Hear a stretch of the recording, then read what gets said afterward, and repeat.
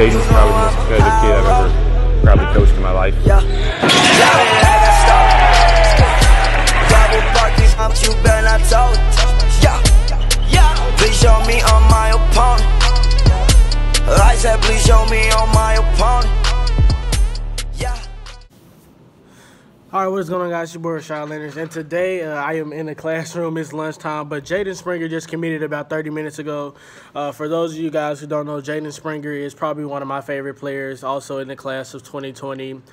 He used to be 6'3" and small, you know, like 6'3". He still had the same shape, but now he's 6'5". He's buff. He's probably one of the most athletic guards in the class of 2020.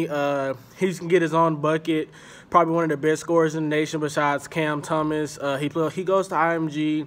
You know, they won the ship last year. He was a huge part of that. He goes to Tennessee, which has been predicted by me, by Evan Daniels, a lot of guys, 24/7 Sports, for about 2 months or so. Just the Tennessee connection and the Tennessee love that it showed him.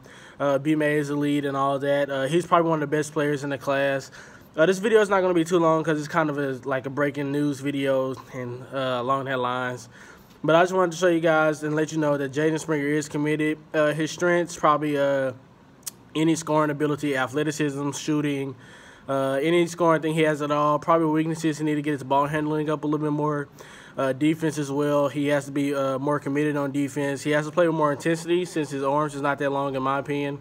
So he needs to be up in two guys and stuff like that. But if you guys enjoyed this video, please leave a like. It was just a breaking news video, not as long as the usual videos. But I want to let you know that Jaden Springer has committed to Tennessee. You know, you're apt to find that things are going to be a lot different around here from now on. Perfect.